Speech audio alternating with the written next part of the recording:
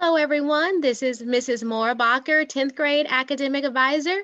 I hope you all are having a wonderful week. I hope you are looking forward to the winter break. I know I am. I'm looking forward to the time off, getting a chance to spend more time with family and connect with friends virtually. Hopefully, you'll get a chance to connect with friends and family as well. At the same time, during your downtime, if you do have some overdue assignments, I want to provide some tips and tricks here to help you locate those overdue assignments for Q2 and share a template with you on how to get caught up as you map out your catch-up schedule. And then also review again how to create that catch-up plan. Okay, so with that said, when you are trying to identify your overdue assignments, I know sometimes it can be a little confusing when it comes to finding everything. But the advisor team usually recommends that you go to your specific course and click on that contents tab. And then once you're in the course, you go to course schedule within the contents tab. And then you can use the overdue tab as a starting point. As you can see there, there is a preliminary list there of your overdues, as well as end dates. Most of your overdues will have an end date of January the 22nd, which is the due date for computer graded assignments for Q2. And then also teacher graded assignments might have a due date of January the 8th, which is that first Friday when we get back from the break.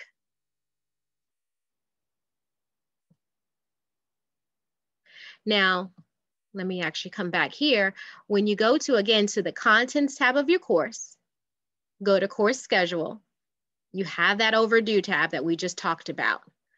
Okay, to find overdues, you can also go to the full schedule tab, which I'm going to show you here on the next slide.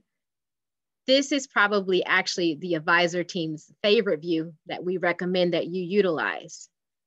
So when you're at this full schedule view of the MOMHS, you want to scroll down until you get to November the 9th.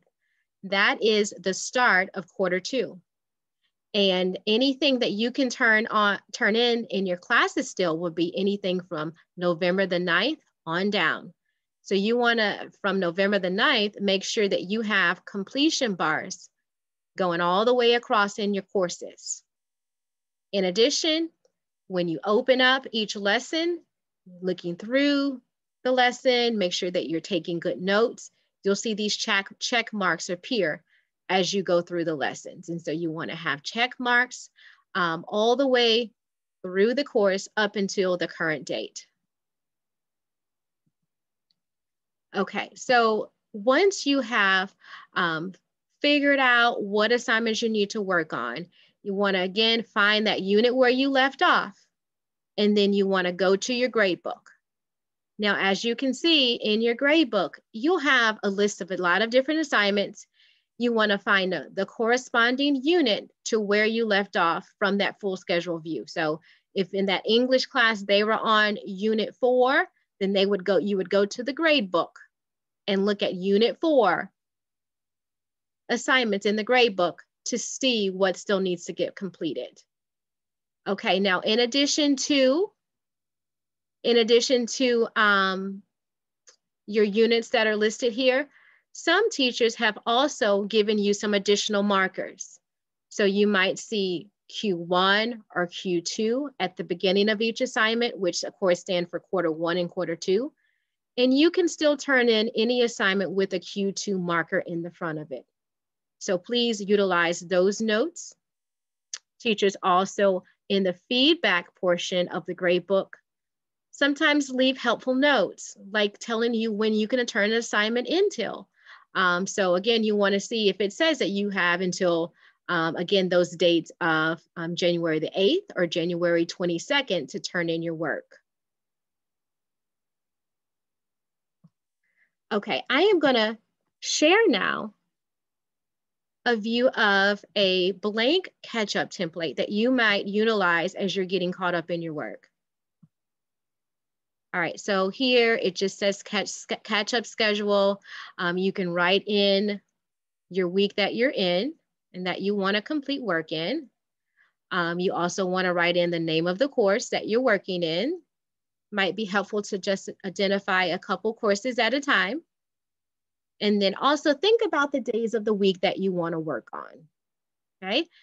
You might decide, for instance, that you may not work on Friday, which is Christmas Day, or other days that you want to take off over the holiday. But just figure out the days of the work that you do want to work on, and then enter assignments, particular assignments on those days.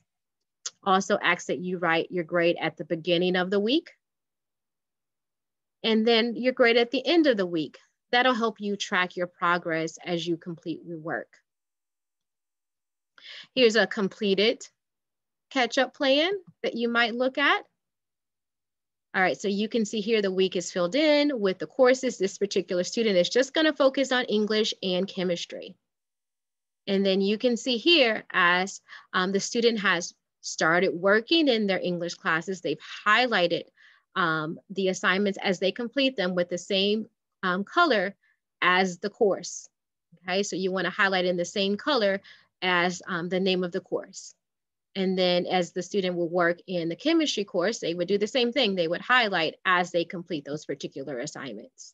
So they might use an orange highlight there. And now this template has, again, assignments on each day from Monday through Friday, but again, you might decide just to work on Monday or Tuesday or Monday through Wednesday. Whatever you feel works with your family schedule, because remember, the break it's supposed to be a downtime where you're able to enjoy additional time with friends and family. All right, let's go back and take a look again at our PowerPoint. I want to do a quick recap here of what we just talked about.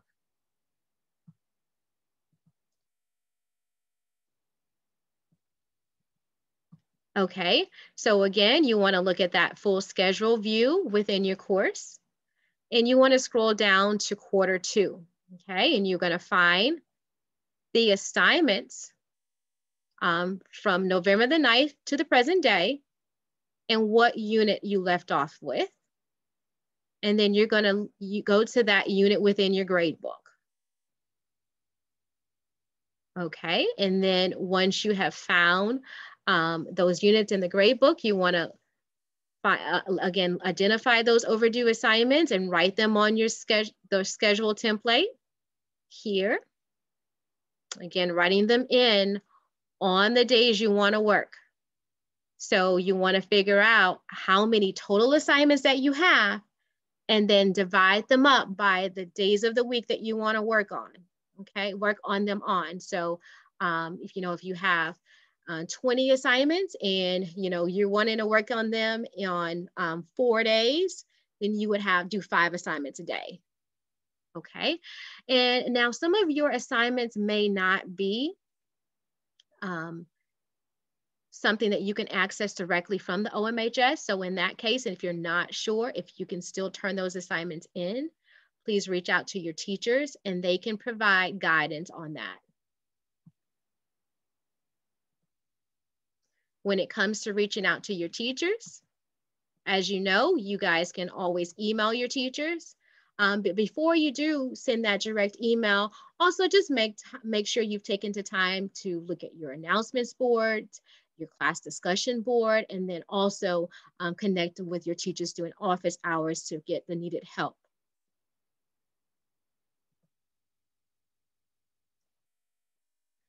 Okay, just also want to note that once you are, completing your template, again, you want to put that beginning of the week grade there and track your progress in your courses. Highlight your assignments in the same color as the name of the course on your template.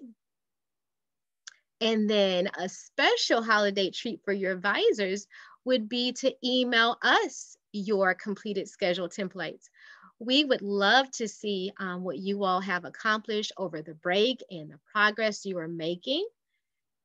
We still do have a few days before the holiday break. So during that time, please reach out to your advisor, reach out to your teachers. Let us know what we can do to guide you over the break. If you want to utilize that time again to get caught up in your classes, bring your grades up before the end of the semester.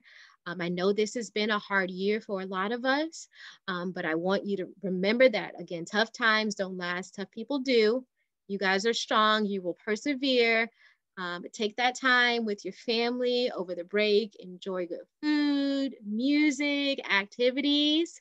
Um, look out for some of our socialization activities. We'd love to see you at the virtual recess sessions and the talent shows. And I just want to say happy holidays, Merry Christmas, Happy Hanukkah, Happy New Year, and we will see you guys in 2021. Bye now.